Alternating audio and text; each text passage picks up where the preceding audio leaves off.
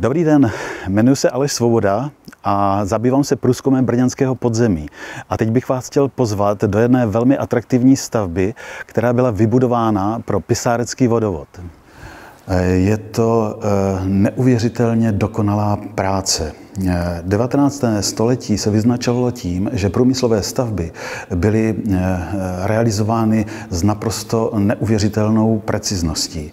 Estetika tady těchto prostorů je neuvěřitelná právě proto, že ji nikdy nemělo spatřit lidské oko, protože toto je vodojem na jímání vody.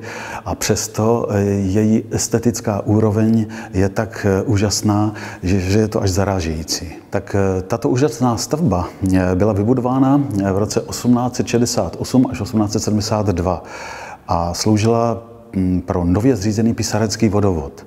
A stavba je to opravdu neuvěřitelná. Tady vlastně vidíte nádherné valené klenby, které drží nosné stěny odlehčené takzvanými tlamovými okny, které umožňovaly prolévání vody do všech sekcí. Tento vodojem má rozměry 45 x 45 metrů a s výškou klenby 6,5 metru. A jeho kapacita je 10 000 kubických metrů pitné vody. Vodojem fungoval vlastně od toho roku 1872 velmi pravidelně, v podstatě až do roku 1997. Ovšem v této fázi už sloužil pouze jenom pro vodu užitkovou a průmyslovou.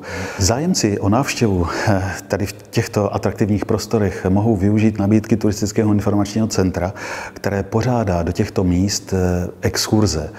Myslím si, že se dají najít na internetu a rozhodně to stojí za to, protože genius loci tady těchto míst je neuvěřitelný.